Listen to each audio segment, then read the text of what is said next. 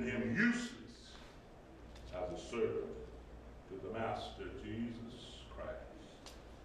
Subsequently, this is the dilemma with so many called to the ministry today. Amen. The devil got them so afraid of what people will do to them if they tell the truth. Afraid of losing a job or a position. Afraid of being criticized or rejected. So instead of obeying the dictates of the Holy Spirit, preaching sola scriptura, that is, preaching the scriptures of the Lord. Hallelujah. Amen. Amen. They entertain and allow entertainment in the Lord's church service. Preach messages on moral inspiration. Try to get folks all excited and turned on, which only feeds the senses.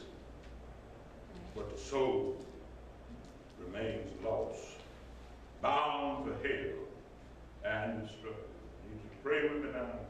Therefore, bearing this in mind, let's continue to focus attention on the object of the text, that is the spirit of fear. In 2005, a Gallup poll was conducted to name and examine the top 10 fears among people in the U.S. Those fears in order were, number 1, fear of terrorist attack, fear of spiders, fear of death, fear of being a failure, fears of war, criminal and gang violence, fears of the future and being alone, and fears of nuclear war. In 2008, the book author Bill Tanser analyzed the most frequent inquiries that involve the phrase fear of.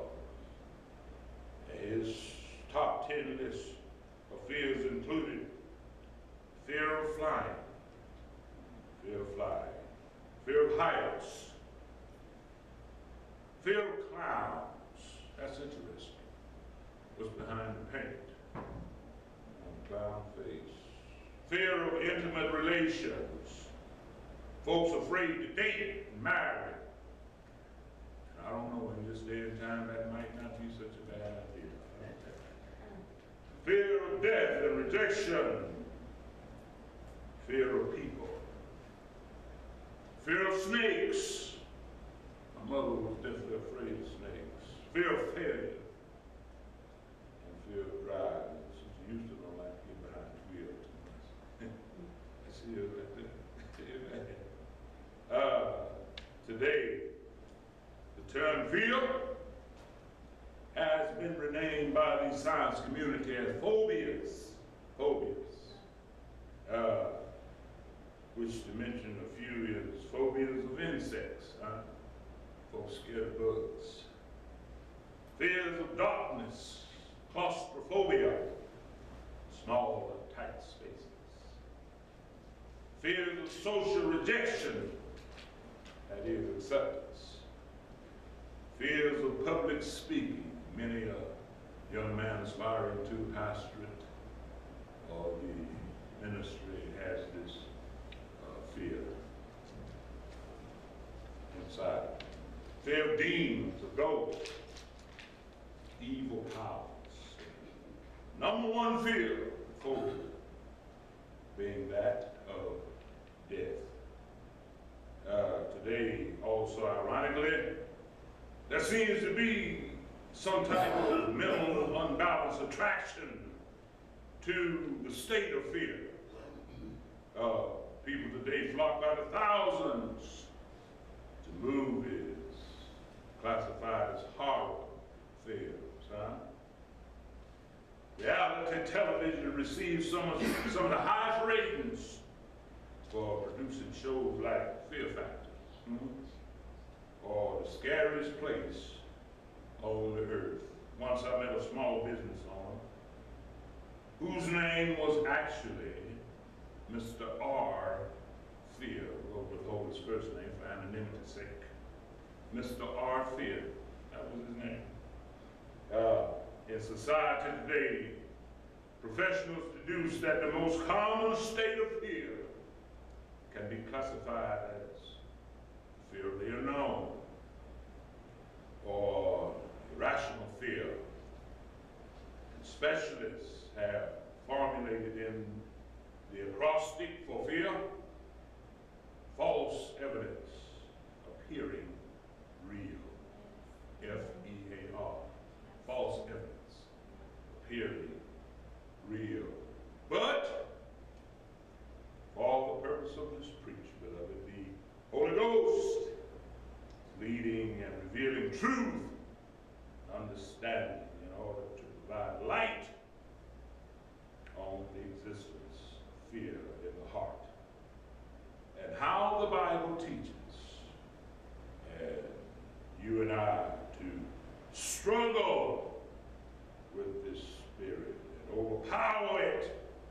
You can't play around with this thing. You gotta fight it. Therefore, for your consideration, we wish to examine the subject from 3 points of argument. One, the first argument, what is fear? What is fear? Where did it come from? And why is it in the world? Then the second point of argument, what does the Bible teach concerning fear and God? It's a different kind of fear now when it's dealing with God. Or the fear of the Lord. What does the Bible teach concerning that? Then the third, what weapon, great God Almighty, has the Almighty given to drive out the spirit of fear? Amen. And how is this weapon used? God didn't give this other word now. To begin an answer to question one of the first argument, what is fear? We read that the apostle describes fear as a spirit. He says, Paul says, fear is a spirit. That is, if you will, a living entity. Living entity. Fear is a being, as opposed to the belief now, or the philosophy that fear is an emotion, or a part of the psychological makeup of a man or a woman, or your imagination. Now I want you to watch this. I'm going to show you what I'm talking about. Throughout the Bible, the term describing spirit is the Greek word pneuma. P-N-E-U-M-A, pneuma. And now this is not to be misconstrued with the Hebrew word ruah or ruach, associated with the spirit of fear. Ruah or ruach is not pneuma. Ruah or ruach, which means breath, or if you will, that which God used to animate, give life. To the first man, Adam, the Hebrew word ruah is not the same as the Greek word pneuma in the New Testament. Pneuma refers to the whole or the entire person of, as in God is pneuma. A spirit, a total entity, as recorded in the Gospel of John, chapter 4 and verse 24, which reads, God is a spirit, and they that worship him must worship him in spirit and in truth. Are you praying with me? He's not ruah. He's not ruah. Breath or wind, although he may choose to appear in the form of such as he wills, according to Acts, the 2nd chapter, verses 2 through 4. Angels are ministering pneuma, spirits. The great Holy Ghost is the mighty pneuma spirit. Howbeit, when he, the Spirit of truth, is come, he will guide you into all truth. John the 16th chapter, verse 13. Therefore, my friends, therefore, according to the testimony of the Word of God, fear is a spirit. Amen. It's a spirit. Furthermore, concerning the nature of fear, this entity, the spirit of fear, is not friendly. It's not friendly, it's not polite, and it's not cordial. It does not knock at the door of your heart, as does the blessed Lord Jesus. But rather it'll kick the door of your heart in, amen, to gain access to your life and to terrorize and ultimately destroy you. Fear have torment. 1 John the 4th chapter, verse 18. Fear is a general in the legions of the devil. You need to pray for now. Next, in addressing the second question of the first argument, which is, where did fear come from? Where did fear come from? The first reference to fear in Scripture is seen in the Septuagint, that is the Greek Old Testament, in the scroll of the book of Genesis, chapter 3 and verses 9 through 10, that reads, and the Lord God called Adam, said unto him, Adam, where art thou?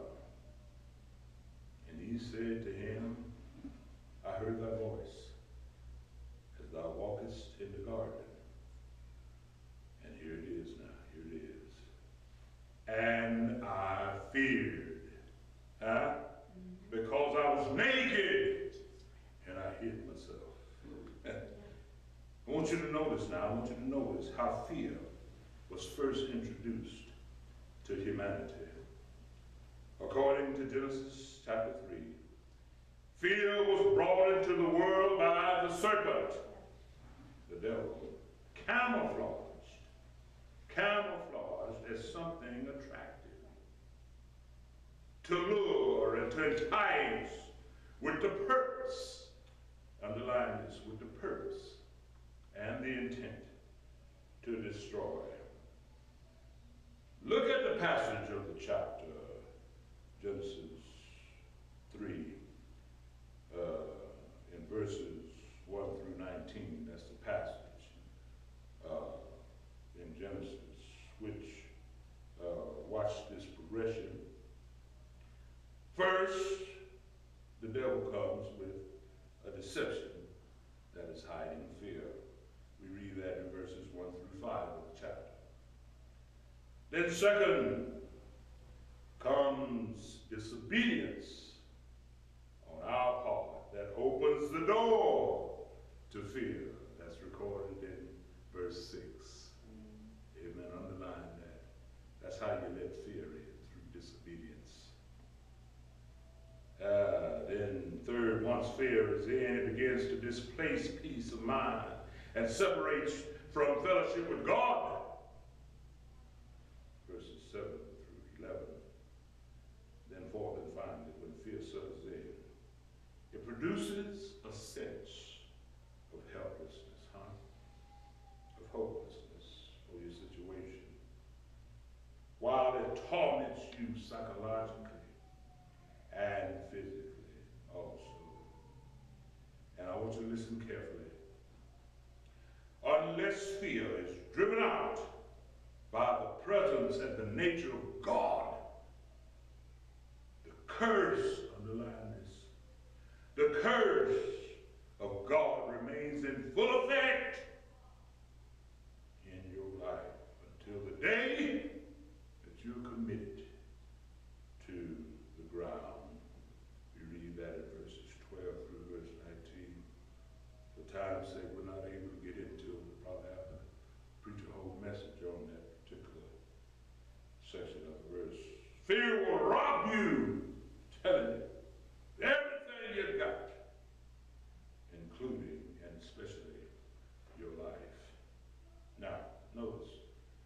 Notice the words of Jesus in John in the 10th chapter at verse 10. The thief cometh not but to kill and to destroy. But I am come that they might have life, and that they might have it more abundantly. The thief that Jesus refers to in the verse is the devil. But the Holy Spirit reveals the deepness of the words of Jesus in the verse. Sure what I'm talking about. A thief, when he comes to break in and to commit a robbery, he never does so without a tool. Is that right?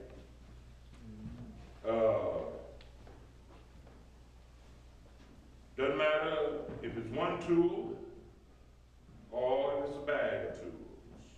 A thief always has a tool to break in and enter. Amen? Amen. Now, the same, my friend, the same is what the Spirit reveals in the verse. When the devil comes to break into your mind, he uses his number one tool. That's fear. Amen. Fear. The purpose of fear is to ultimately kill you. Now you watch this. Watch this. In the Wikipedia, the subject of fear is multidimensional, covering these areas. Fear is related to one's own death. Watch the association. The death of others.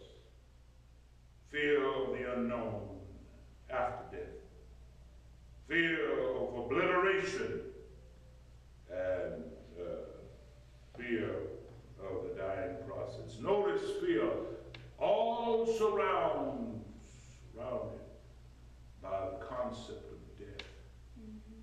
Notice now the cunning of the devil's use of fear.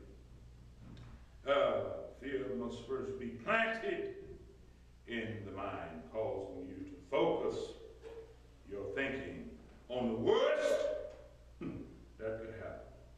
Amen. You get afraid, all you can think about is the worst that's going to take place. It ain't be what next, it's the worst that could happen. Fear in itself, however, has no power.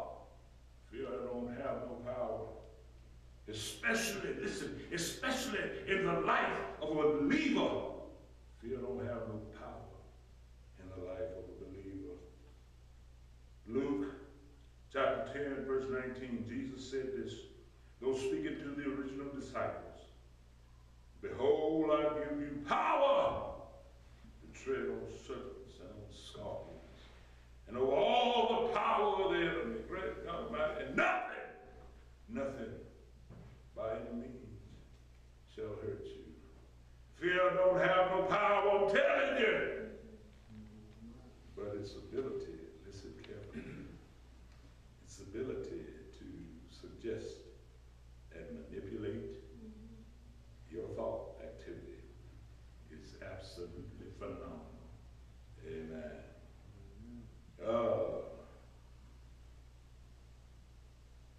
Genesis in chapter 6 and at verse 5. Genesis records this. And God saw that the wickedness of man was great in the earth, and that every imagination, underline that word, imagination, of the thoughts of his heart was only evil continually. This